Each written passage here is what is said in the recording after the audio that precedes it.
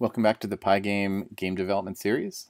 We're continuing to work on our Shmup game, and this time around we're going to talk about collisions, which means how do you tell when one thing on the screen runs into another thing.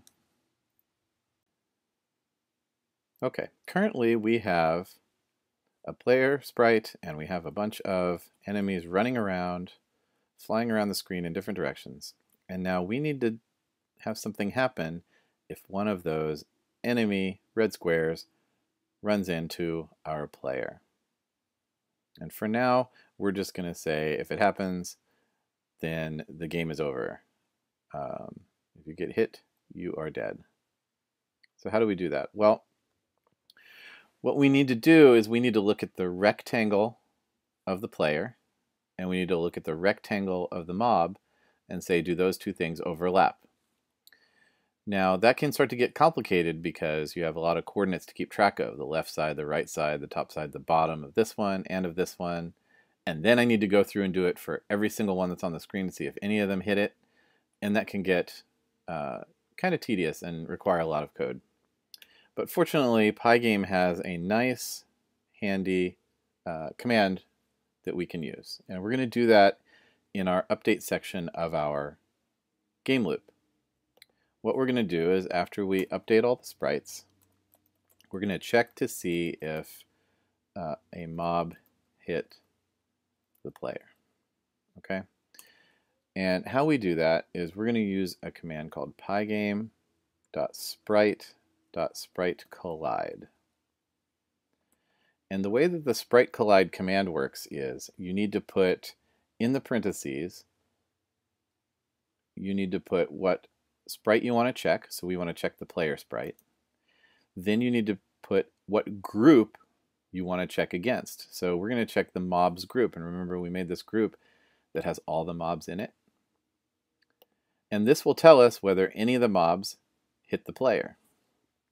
And then we're also going to put in here, you can say false or true. And what that controls is whether the mob that you do hit, or whichever thing in this group you hit, should be deleted or not.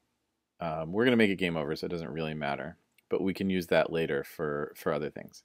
So this command, when you run it, will give you back a list. So we're going to call this list hits. So this will be a list of any of the mobs that hit the player.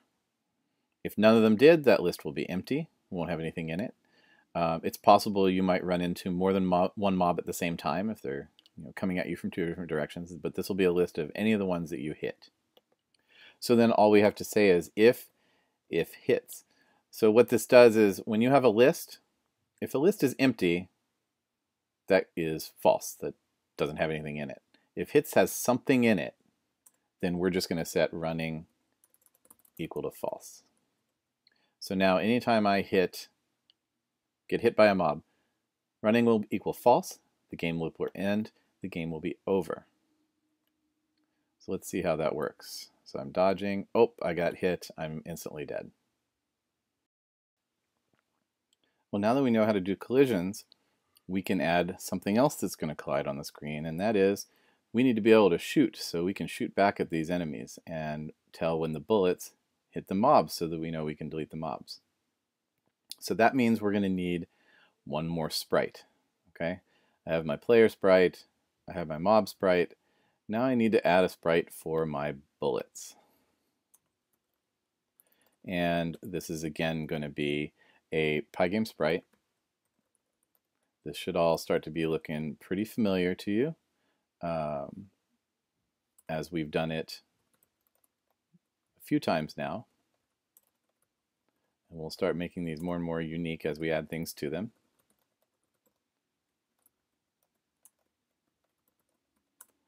Oops. And then, so for this one's image, I want this one to be fairly small, right? This is going to be just a little bullet that's going to shoot out from the front of my player. So I'm going to make it 10 pixels wide and 20 pixels tall. And I'm going to fill it with yellow. It'll be a little yellow bullet. And we'll get the rect Now, what about where we put it? Well, we want this bullet to spawn right in front of the player, right? So if I'm over here on the right side of the screen, the bullet should come out the front of my ship, and if I'm over here on this side, it should come out the front too, right? So we need it to spawn at a different place wherever we happen to be when we hit the spacebar and fired. So I'm going to add an X and a Y in here to the init function, so we know whenever we spawn a bullet, we'll just tell it spawn at a particular location. And we'll figure that out from where the player is. So we'll just set the rect.bottom, okay, equal to Y, and we'll set the rect.centerX to X. And then it'll be centered right on wherever we said to center it. And then we need to, have a speed Y. So the bullet's going to travel upwards on the screen, so that needs to be negative. And we'll make it fairly fast. Again, we can tweak that later and decide how fast we want it to go. And the update for this sprite is going to be fairly simple. The rect will move upwards at the speed, and then we want to just kill it if it moves off the top of the screen.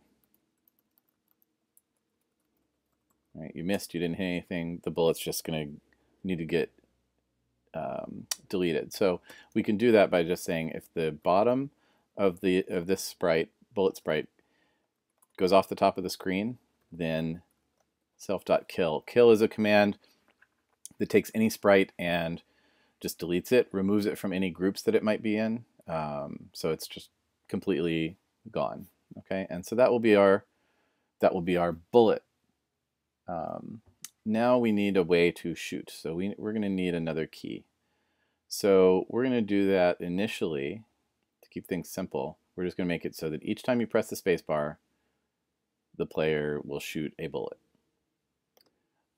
So we're going to need to add another event in here in our events section. And the event we're going to add is a Keydown event. Okay, Keydown means a key was pressed downwards onto the keyboard. There are also key up events for when you let go and the key goes back up. But we want to fire anytime you press the space bar down. So if there's a Keydown event and the key that was pressed was pygame.k space, that's the name of the space bar, then I'm going to say player.shoot. Okay. Now obviously we don't want to run this, because if we do, pressing space is going to result in an error because the player doesn't have anything called shoot. The player doesn't have a function called shoot defined yet. So we're going to add that now. Now that we can spawn a bullet, we will add a shoot command that spawns a bullet anytime we press space. So let's say shoot, and shoot is going to spawn a new bullet.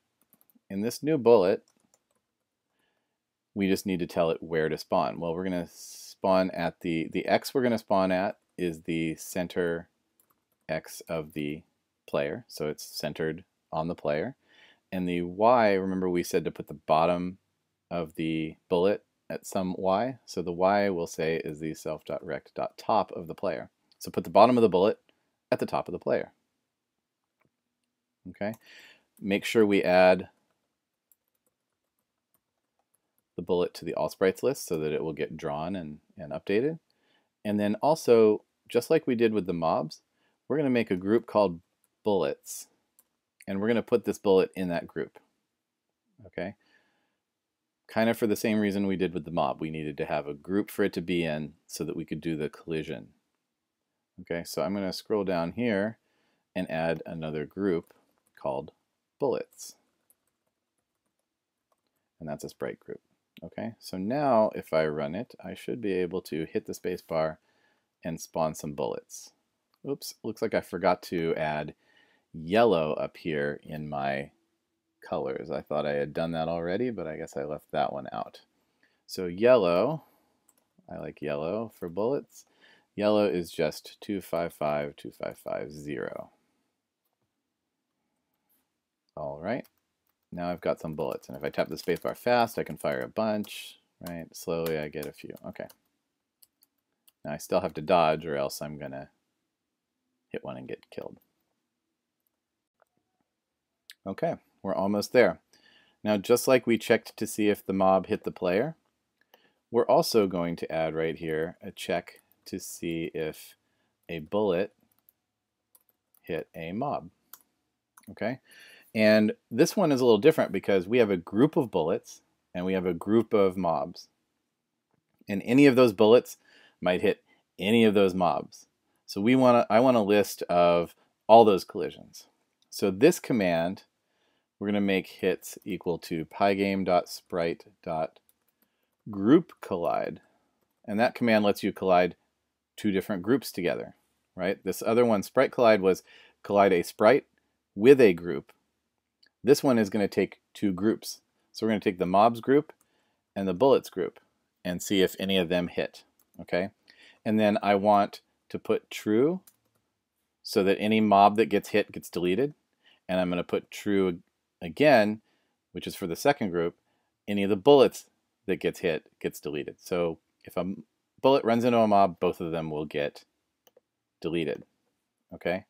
And that will be fine, although what will happen is, we'll start running it, is, see, I'm killing the bullets, right? Or I'm killing the mobs with the bullets, but now there's no more mobs because I have deleted all of them.